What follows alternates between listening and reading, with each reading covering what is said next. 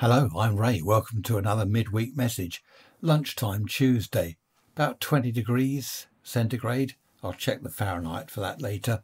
Just been to the Met Office weather forecast and it said thunder, lightning, torrential rain, blah, blah, blah, about now. And there's nothing, the sun's come out. So I went on their site again and had a look and it says, what do you think about weather forecasts? So I told them better to go out and look at the sky than read their forecast.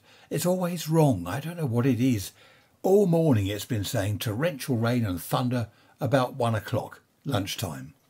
Then when it gets to 1 o'clock, the sun's out. It's hopeless. It's now moved to 6 o'clock. Apparently 6 o'clock this evening we're having thunder and torrential rain. By the time we get to 5, they would have changed that. Anyway, there we are, not to worry. Brent, lovely to hear from you, Brent, with a request. Brent said to me, what films, movies do you recommend that would give me a good idea of 1950s, 1960s Britain? Good question, Brent. I like that, and it's given me an idea for next Sunday's podcast. I'm going to talk about films, movies from that era. It's no good looking at modern films set in that era because it's all false, isn't it?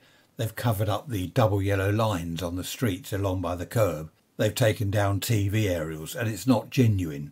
Oh, by the way, Brent is in America. So yeah, great idea actually. So what I recommended was Agatha Christie with Margaret Rutherford. Okay.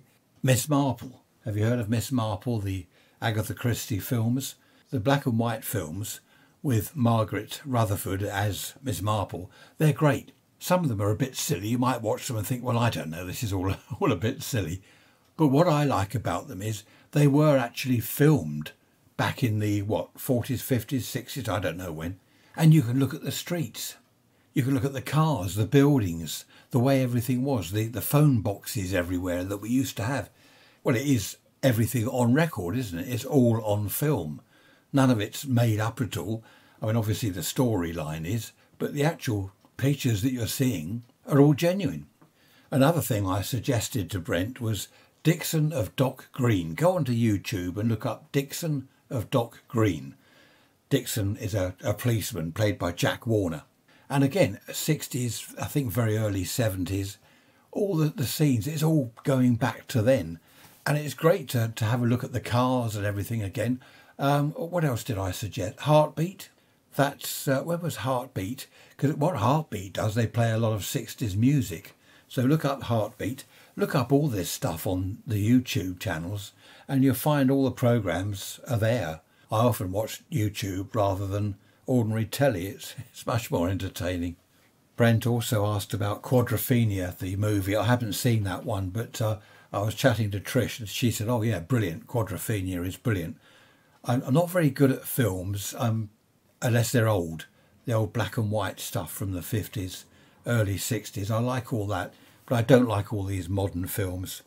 So if you want to see what 1940s, 50s, 60s Britain was like, just go to YouTube and look at some of the old films that are on there. Now, I haven't heard from Janet, which is a little bit worrying. Where are you, Janet? I thought you were going to come up with an email and all sorts of dreadful things that I can't repeat to anyone. But you haven't. So perhaps you've gone on holiday or something. Oh, we've got a new Prime Minister, by the way. A couple of hours ago? What's the time? I don't know. A couple of hours ago. Liz Truss is now our Prime Minister. So I'm not going to comment further on that.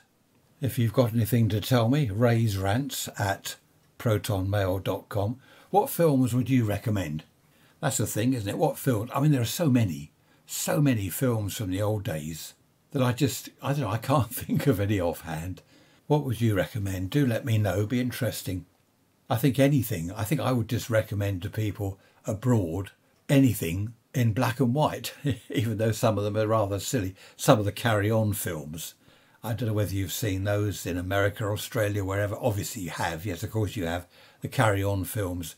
They were all set back in the 50s, 60s. And I've been watching on YouTube driving diesel trains in Britain in the 50s, 1959. They're only half-hour things, but all about driving trains back in the 50s. And they're quite interesting because you see a lot of the stations exactly how they were, of course.